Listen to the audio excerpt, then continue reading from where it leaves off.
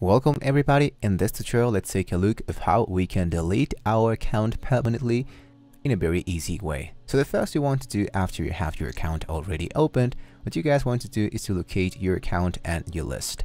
Now let's go into My Account. Once you are into your account section, you want to scroll down onto your phone to Data and Privacy.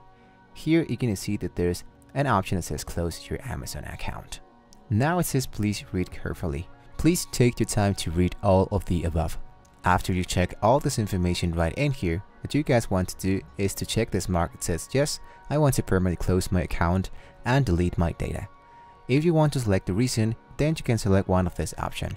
If not, you can go into I don't want to give a reason and select the option that says close my account. Now your account is going to be appearing as deleted. If you want to retrieve your account once again, you can go into your email and see if you can recover your account once you've done the latest request. Thank you for watching the video. Don't forget to like and subscribe to the channel guys if you want to see more about Amazon. I'll see you next time.